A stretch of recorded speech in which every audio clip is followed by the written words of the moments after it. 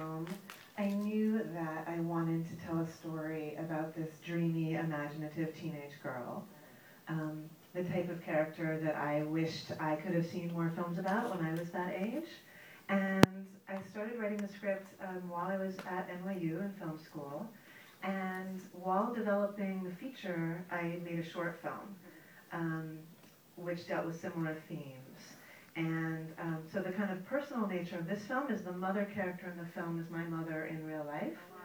And so I grew up in somewhat unusual circumstances. My mom has MS, and she has been in a wheelchair since I was like 2 years old. And so as I was writing the script, that just naturally worked its way in.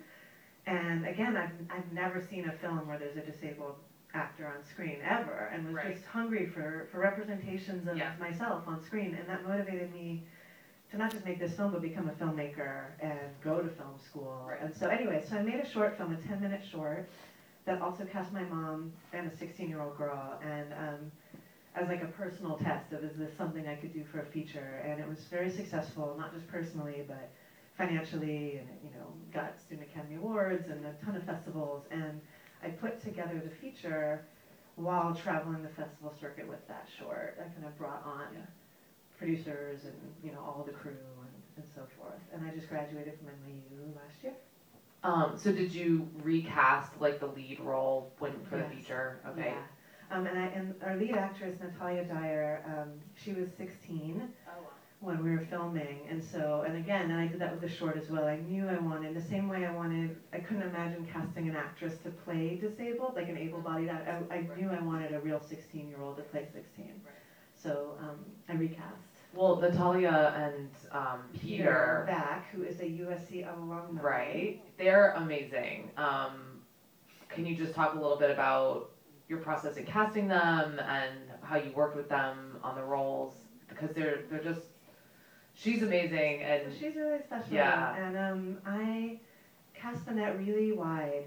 It's difficult to find teenage girls who know they want to be actors and aren't already in the next big Nickelodeon thing. It's a very narrow range. And so I asked everyone I knew who was the best teen actors they'd seen, and I came across Natalia through the casting directors for a Coen Brothers film, True Grit. They had just done a nationwide talent search for a 14-year-old that Haley Steinfeld got. And so Natalia was, in their top 3. She was on their radar, and I looked her up, and I Facebooked her, and we Skyped, and she was a junior in Nashville, Tennessee. She flew out to meet me, and I just fell in love with her, and it was her first feature film as well, so we really kind of were, brave and vulnerable together.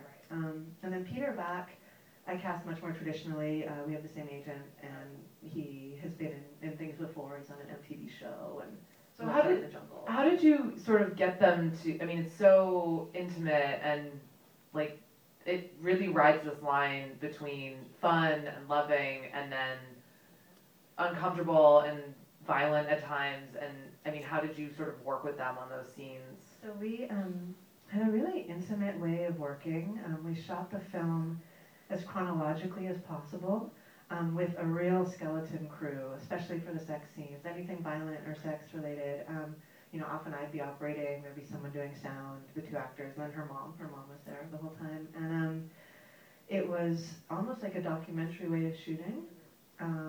We were shooting on 16mm, but we would do things in just long takes, lots of close-ups, and I really just let them, especially for the most intimate scenes, and we talked about it first, and we would block things out, but we didn't do a lot of rehearsing. I really just created a safe space and then let them go, and then when she kind of reached her, end point, we would stop. Why did you decide to shoot on 16? I love the way it looks, and it gives it a very special feel. It goes back to the character. So I wanted to tell a story about this artistic, creative teenage girl that we so rarely see on screen. We so rarely see movies that have female protagonists, but I wanted this dreamy girl, and therefore I wanted to tell the story as subjectively as possible, as much as it could be from her perspective. And so all of the aesthetic decisions were made with that in mind. And 16mm felt like that kind of grainy, gritty, nostalgic quality. We shot on Super 8mm as well, but primarily Super 16, and then some straight 16. And then for the fantasy sequences, The stop motion puppet animation, that was done on 16 millimeter too. Which again, the idea was to make it feel as handcrafted as possible, as if this girl could have created this world. Yeah. You can like see her fingerprints on the edges of the frame. And I know from a producing perspective, it was actually cheaper to shoot on 16 millimeter because we got Fuji donated all of the film stock right before they stopped making it. And a camera package was free and so forth. It ended up actually being financially viable to shoot 16. I don't know if I'll ever have the opportunity to do that again. So there's kind of a little, almost a referential thing to that with the Polaroid camera, because I mean, when you said they donated the film, it's like, oh, there's so Polaroid. So Polaroid. So I'm a photographer as well, and I love Polaroid. And Polaroid went out of business like right before we made this movie. And so Polaroid film is like really expensive now on eBay. And I just had some like in my closet. So we used what I had. And then there's this company called the Impossible Project that are these like ex-Polaroid employees who got together and are like recreating the chemistry of Polaroid. And so they sponsored our film and they donated a bunch of That's so awesome. Impossible film. I know, I'm like, those are precious.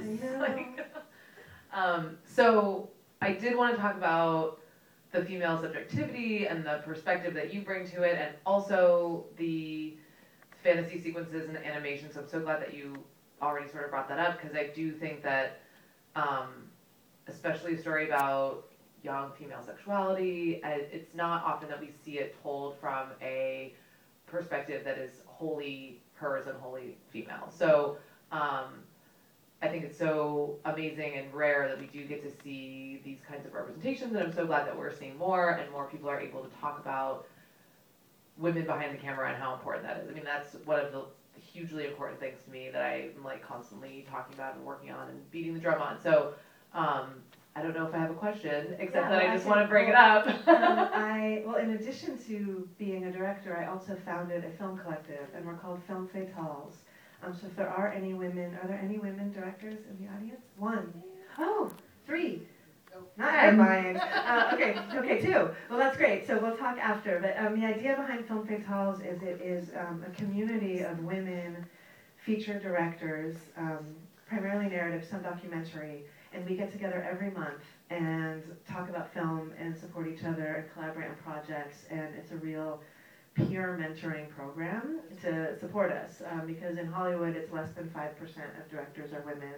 There's an incredible gender bias that's been around forever, and as soon as I left NYU, it became very apparent that I was, the only female director in the room the majority of the time. And so I founded this community of other women, and it's been the best thing. So the entire time I've been traveling the film festival circuit with Unicorns, every time I'm in a new city, if I meet 2 other female directors, I help them start a local chapter. So we now have 24 groups around the world who all get together, and it's a real, like, let's all lift each other up platform. Well, I mean, it is so, the industry is so institutionally biased that, like, the mentoring is so important, because there's not a lot of role models, there's not a lot of... Catherine Bigelow can't mentor all of us. Right, exactly. And so the idea is we're all figuring this out, we're all making our films, let's share resources, let's share knowledge, and Unicorns has been in theaters in New York for several weeks now, and we're about to do our San Francisco theatrical next week, and after every screening we've been doing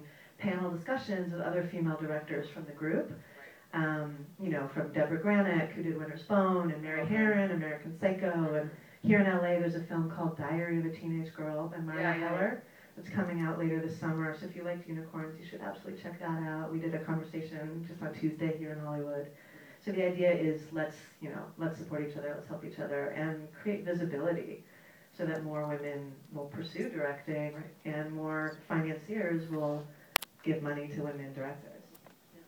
I have one more question about the story, and then I'll open up to the audience. I was sort of struck thinking about, I think I thought about this the first time I saw it, but it's this classic story in the sense it's young love, they're on the run, there are a lot of themes that you are familiar with, and then it's done in this totally different way with the fantasy sequences and the animation, but it's also sort of embracing like the dark side of that at the same time, or even just like oh my God, I've been in the car with this person for days and we haven't showered and we haven't eaten, and what are the realities of that? And sort of, they're very kid-like, but they're also trying to be grown-ups.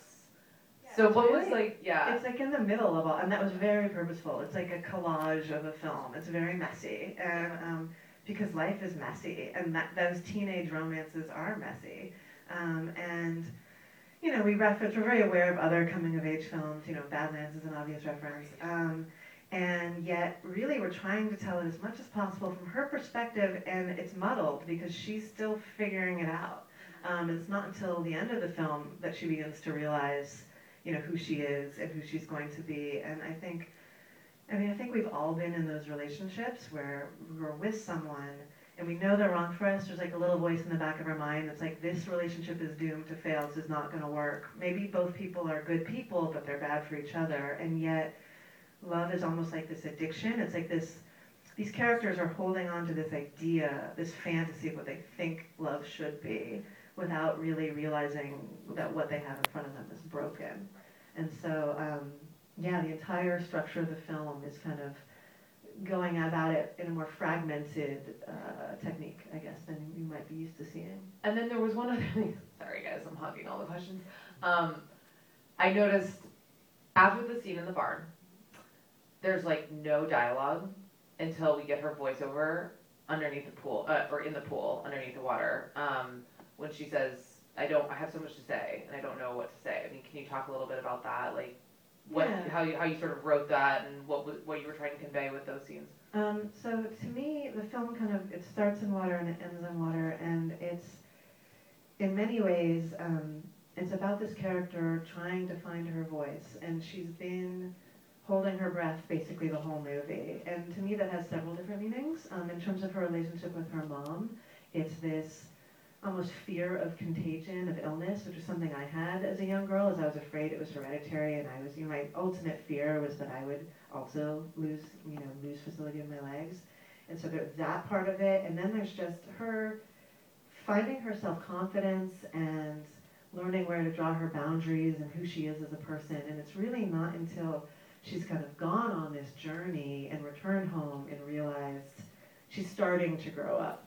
And so we did a lot of things with voice and with silence, and we cut the credits a little early, but the music in the credits is finally her voice comes through, and whereas like earlier in the film, she's humming, and there's a lot of stuff with breath, and I don't know, there's kind of just this metaphor of there's a lot of interesting sound design stuff. Yeah. All right, I will stop hogging all the questions. Yes, sir. Can you talk about the time period that you set it in? Why you picked that period, and what kind of challenge it was to shoot such a low-budget movie? So the question is about the time period, and the answer is it's like the late 90s, early 2000s, which is when I was that age. And yet, I tried to make the film still feel timeless so that it feels relevant today. And I've shown this film hundreds of times, and often there's a lot of teenage girls in the audience, and it's fascinating because they all say, oh, like, what Instagram filter did you use? And I'm like, oh no, it's Polaroid. Like, but there is this kind of like the selfie and the self-portrait, there is this, we've kind of come full circle in this way. And similarly, in that I wanted it to feel timeless in terms of, we're not quite sure what time and place we are. I also wanted it to feel timeless, like you're not quite sure how long they've been on the road, or it's like how far they've gone, or time. I wanted to really play with time and make it. It's like when you are, madly in love with someone, time can stay still, or moments can seem like weeks. And so kind of, again, this subjectivity, this idea of being in her mind, and it's messy. So yeah. I'm sure the guy right next to you, or not. I'm glad you didn't do something really nasty. I was so expecting Yeah, especially like with the reference to Badlands, you see two kids in a car, and you have an expectation they're gonna rob a bank, or Bonnie and Clyde, someone's gonna get murdered or something. And in my experience, just being a teenager is messy enough and dramatic enough without without a gun. Anyone else? Sure. What was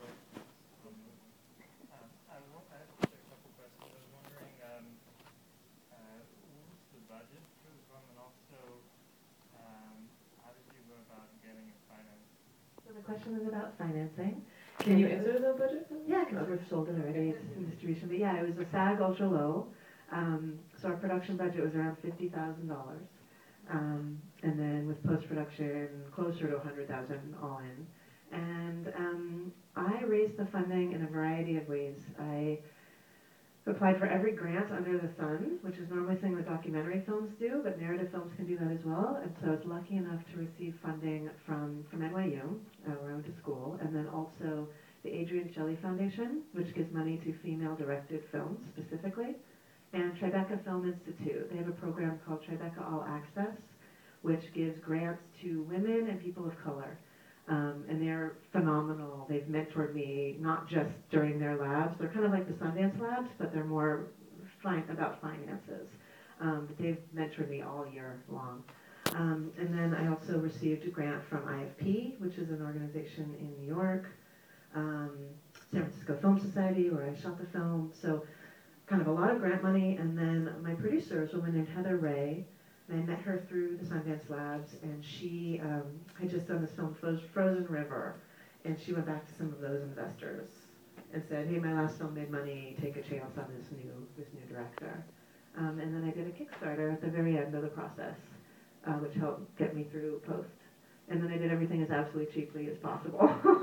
So, yeah. Anyone else? Other questions? Yep. Yeah. Hi, Leah. So nice to seeing you finally. Yeah, we're Facebook friends. Yes. And real life friends now. Yeah. I must say it's one of the really beautiful, poetic, and visually stunning films that I've seen, and the romance that actually is right in there is something that I always long for and look for. But I really wanted to know, when you started writing it for the feature, so did you actually have the same vision to shoot and edit in terms of having it like grainy? Okay, so the question is about the writing process, and I have a unique way of working on this film, which is I had a script, like an outline, and a regular script and final draft, and then I also had a visual lookbook that was really expensive. And I come from a fine art background, and I'm a photographer as well, and so for every scene in the movie, I'd have a corresponding image, whether it was a photograph I'd taken or a still that I'd find online or from another film. And it was a really useful way of communicating this, unique vision that was inside my head with the financiers and with the crew and with other people outside of my head. That being said, I think around 25% of the film is still improvised. And people often ask, and I don't mean the acting is improvised, so that it's not like mumblecore and the actors are making up their lines. It's visually improvised. So we, in the script it would say something like, dragon kills unicorn, and like, who knows what that's going to look like? And there's many ways you could go about that sort of thing. And so we shot the film in stages. We did 3 weeks of just a regular film shoot with the actors on location. And then I went back to New York and I started editing that footage together.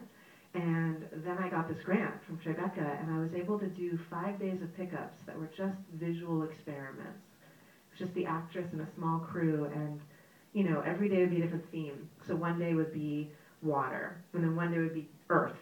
And it was like, okay, we're going to bury her in the ground and animate some vines and see what happens. And one day was fire, and we just lit everything with fireworks. And I let every department head, I was like, okay, today's fire day. And the cinematographer was like, I want to try this.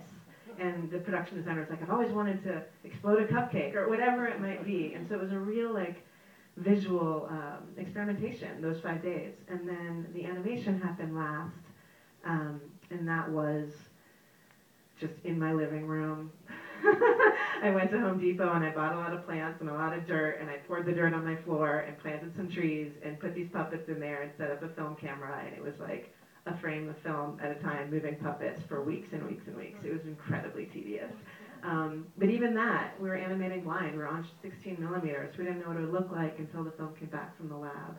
So it was a real fluid way of working, and it was a real luxury to be able to work that way, which you can only really do in independent film. Well, it feels so cohesive. It feels like of a piece as much as it's improvised or done in different it's all stages. My brain. Yeah, of course. Yeah. But it just it really feels like a singular thing. Another question? Rich? I was about the use of, I found the poetic voiceover to be really fascinating, kind of the minimal dialogue.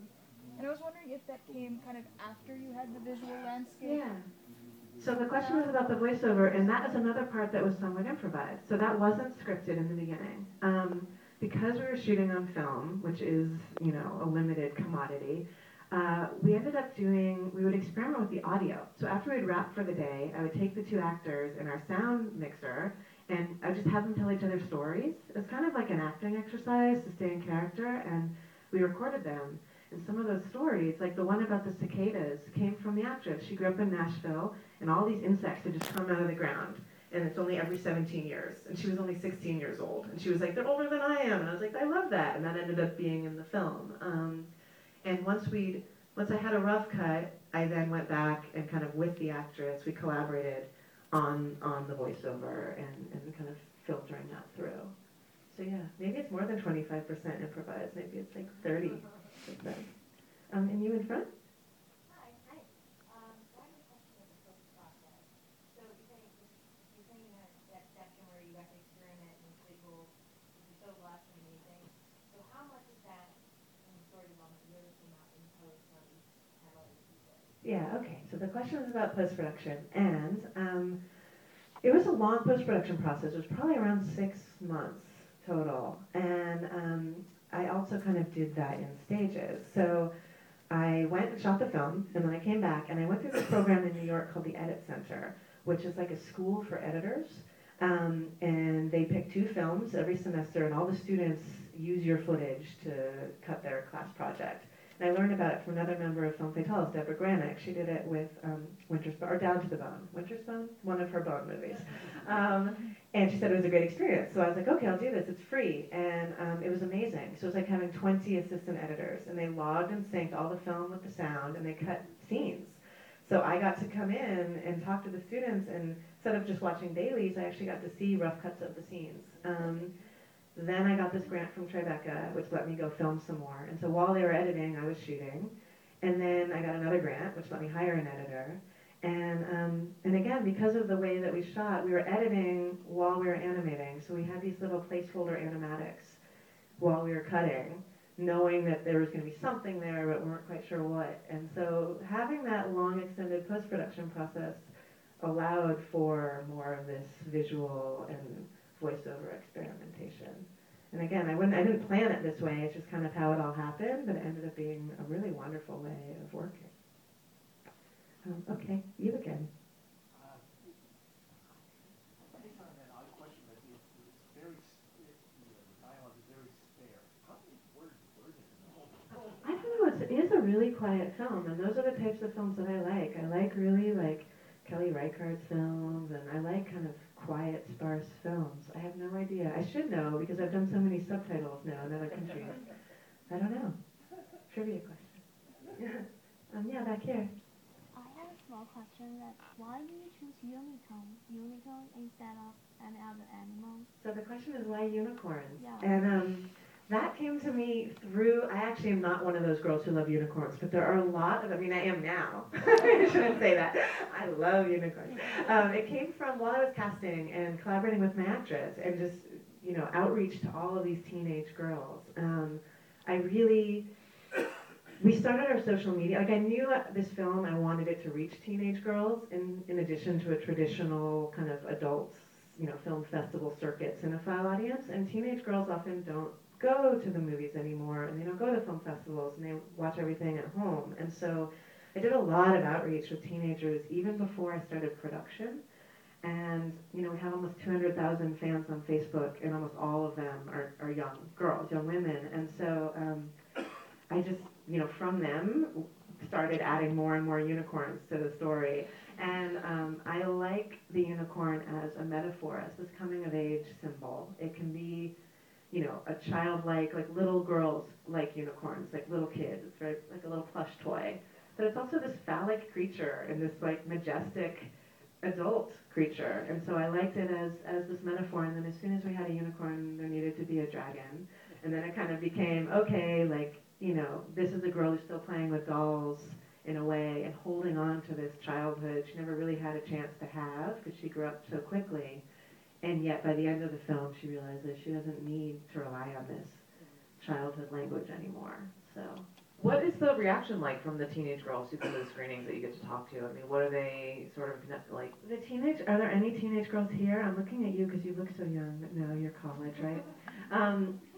They are amazing. You know, so we just had a screening in Hollywood on Tuesday. It was 100 teenage girls and like 5 teenage boys. The boys were like squirming a little. But some of these girls ask some of the most incredible questions. They're so self-possessed, so smart. And, you know, I actually learn more from them often, and we'll do these kind of conversations after. And one of them, it was a 14-year-old girl. She was with her mom. And I was like, oh, you're a little young for this? And her mom was like, well, what did you think of the sexuality in this film? And she said, from watching this film, I learned that if you're in a situation with a boy, and even if you like him, and you want to be there, and you put yourself there, if at any time during that sexual situation you change your mind, that's okay. Wow. And I was like, that's amazing. It took me to like my late 20s to figure that out, you know? So often these young women, and I'm sure it's a self-selecting group, the ones who come see this film, but I'm very impressed by them, and they are hungry for more stories that reflect any part of their reality. You know, not everyone's teenage experience is Twilight or The Hunger Games or American Pie. You know, there's so few. It's not The Hunger Games. You know, and I'm glad those films exist, and I think they serve a purpose, and it's great to have any films with female protagonists. But you know, we need the art films too. We need other perspectives. So I can totally see this becoming like a cult teen movie. So for those, I think a couple of people are live streaming it. So for people watching at home, you can download this film right now at IBelieveInUnicorns.com. So, but please also come see it in the theater with me, because this is so much more fun to see it big. That people can watch it at home too. Oh, should we keep going? Or? Yeah, we can take 2 more questions. Okay. You mentioned that this was your first feature as well as your lead actor. I was wondering if you could talk a little bit about your rehearsal process. So the question's about the rehearsal process, and I had no rehearsal process because we were working on such a low budget, and we had to film during the summer because she was in high school. I think I had 1 day for rehearsal, so we didn't rehearse. Instead, we just went out and got ice cream and hung out and talked about the movie, and then I filmed it chronologically so that, you know, she was learning as we were going, and in many ways I think she really fell in love with his character, you know, as we were making the movie. I mean, it was at the end of the film she wrote me this lovely letter saying I really came of age like during the making of this film, and she, you know, learned how to swim, and I mean all kinds of things happened during the movie. So unfortunately we didn't rehearse, but that wasn't by choice, it was just by design. Yeah. Anyone else? Oh, let's go here because you're new. Hi. I think I've been hearing about this ever since we met at Avignon 2 years ago, and I was wondering what in the long process, what's been the most difficult thing to bring to fruition? Oh, so we met in Avignon when I was there with the short film. Cool. And you won that festival. Oh, awesome. I don't even remember. That festival, I don't even think it exists anymore. This is in France. It's a festival in France. I don't know. I think every project kind of takes its path. The hardest thing, I mean, raising financing, honestly, is the hardest part of making films. And I think for all the filmmakers here, that's the reality. Being a filmmaker is hard. Being an independent filmmaker is hard.